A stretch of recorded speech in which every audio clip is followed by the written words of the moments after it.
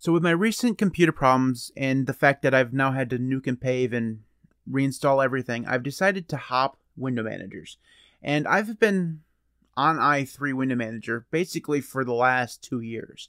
It's been quite a long trek when it comes to me actually using, i3 window manager. It's been fantastic. Now that doesn't mean I haven't used other ones. I've spent a month in Sway, I've spent a month in Qtile, I've used DWM during some portions of the last 2.5 years or so, but I always use i3, go away from it, and come back. i3 is my home. It's the configuration files that I've spent the most time, ricing and configuring and all that stuff. So i3 is kind of where it's at for me. But it's time for something new. It doesn't mean I don't like i3 anymore. I still love it, and I'll still probably go back to it. But I need something new. So I put out a poll on Mastodon. If you want to follow me on Mastodon, links in the video description, #YouTuber. And that poll basically asked where I should go next. And I gave a few options. And the option that won was Awesome Window Manager. Now, I've used Awesome before, but not long term. Basically, all I've ever used it for is ricing. And I've only ever done this on live streams for, maybe like an hour and a half. And then I immediately skedaddled back into whatever window manager I was using full time. I've never actually installed Awesome on hardware and intended to use it for any amount of time. It's just not something that I've ever really considered doing, simply because, how should I put this lightly, I don't like Lua. I'm not a big fan of Lua. There's a reason why my NeoVim configuration file is still 100% Vim script. You know what I mean? Like, I've not transitioned that thing to Lua at all, and I don't know that I ever intend to do so. Lua and I just do not get along. Now, when it comes to programming languages that I dislike, Lua is in the firm number 2 spot behind Haskell. So it does have that going for it. It's not the worst language for me ever. Now, every time I say I hate Haskell, so there's someone out there, well, Matt, Haskell's fantastic. I'm sure it is. I'm too stupid for it. I'll just be completely blunt about it. I'm not smart enough to do Haskell. There's too many weird symbols there that I don't understand. It's like trying to code in Klingon, but that's beside the point. Lua is still kind of like that, but it reminds me a little bit of Python, so I can at least kind of understand. It has commas and stuff where in certain places, and it doesn't have the weird symbols the Haskell's got going on for it, so I can understand it at least, and I can learn it at least. Learn enough to configure a window manager in at least. So I have switched to Awesome Window Manager, and this is where I am right now. And I know it doesn't look like much. I'm still getting there, and I have some just very early, very initial thoughts on Awesome. And the first one is that I don't care for the bar. That thing's going to take a lot of work in order to get that thing to look anywhere decent. The default bar, that thing is fugly. It's not a good looking bar.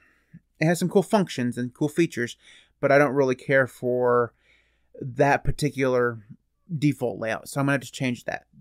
My second initial thought, and after doing some research and having Josh do some research for me, is my disappointment that scratch pads aren't something that's built in. So I'm not going to be able to just use a standard key binding for scratch pad. I'm going to have to go download something called Bling or something like that. So it looks like this, and apparently that has scratch pad functionalities. I haven't gotten too much into it, but apparently it works fine, and I will try that. But I was disappointed that scratch pads wasn't a default feature. That's number 2. The third thing that I noticed is that the configuration file is really freaking long. Now, if you've watched my channel for any amount of time, you know that I like very short configuration files. My i3 configuration file is approximately 20 lines long. Now, obviously, if you added up all the files that I source and stuff like that inside of the i3 configuration file, it's longer, but I like a very organized configuration file. So by default, the fact that this one here is almost 600 lines long, it messed with my brain just a little bit. And obviously, approximately half of these are comments, so those could go away. And I'm assuming that if I wanted to, there's a way to source and include stuff from this file that I could do. I just don't know that yet. I'll have to figure that out. But just out of the box, that's something that I noticed and something that I know eventually is going to be something that I'm going to have to deal with because my brain just works in really freaking stupid ways. So that's the third thing. The fourth one is that the tags remind me a lot of DWM, which makes sense because this is basically, I believe this is a fork of DWM that was rewritten in Lua. Maybe it's the other way around. I don't really know. I know it has some relationship with DWM. So the tags being similar to DWM makes sense. And similar to DWM, these are going to drive me nuts because, at least from my initial look and feel, I don't think that there's a way for me to control the tags on both monitors with separate key bindings. So basically, in i3, I have Super 1 through 0 will change the workspaces on my first monitor. And I have Alt 1 through 0 to control the workspaces on my second monitor. So that's the way I like to work, and I would love to find out if that's a possibility in Awesome. So far, I haven't really found that. Now, I haven't done too much looking into it, so maybe it's possible it exists. I just haven't got there yet. But I'm really hoping that that is something that I can deal with. I would love to be able to use my keyboard to move between specific workspaces on both monitors. And as of right now, it's really weird, the default key bindings for this. So if I wanted to move my focus from monitor 1 to monitor 2, it's Super Control, I believe J and K. I think it's J and K. Maybe it's H and L. It's one of those two. And it's a little weird. If it's J and K, it's even more weird because that's up and down. H and L should be side to side. I don't know. It's still, like I said, I'm just obviously just learning. But still, that's way more key bindings than I really want just to change focus, so I'm going to have to change that for sure. Another thing is that if I wanted to move a window from one screen to another screen, it's Super O. And that just switches the client from one screen to another screen, but that screen has to be active. So if I wanted to move, say, this window here that you're seeing over to the other monitor, it would move this client to the other monitor to whatever workspace, or in this case tag, is in focus on the other monitor. So I couldn't send, and just for example, right now I have tag 6 active on my secondary monitor. If I moved this client that you're seeing on screen to tag 6 on the other monitor, that's the only option I have. I couldn't move it from where it's at right now to tag 5 on the other monitor because tag 5 is not in focus, if that made any sense at all. It doesn't mean that that's not possible. It's just out of the box, it doesn't seem possible. So that's, again, something that I'm going to have to investigate.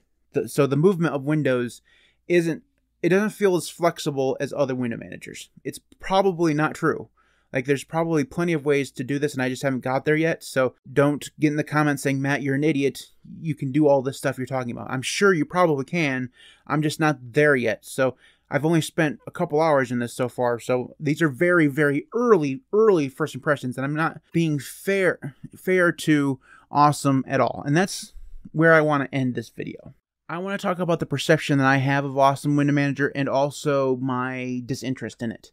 So I put this on the poll. It's my own damn fault, and it won. And I promised myself that whichever window manager won that poll, I would choose and use, and I'm regretting my life choices. So I went into this experiment with a very, very bad attitude. Like, it was really bad, and it hasn't improved. The things that I'm talking about and the things that I've talked about in this video, I'm sure are possible with some research and stuff like that, and I'm going to do that research and try to make Awesome work for me.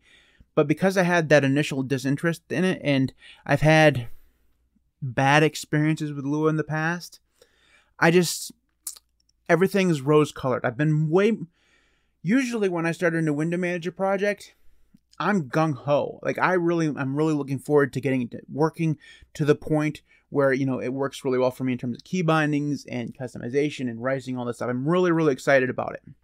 When I jumped into Qtile, I was like, yes, a new window manager. It's going to be awesome. When it comes to Awesome, I didn't have that.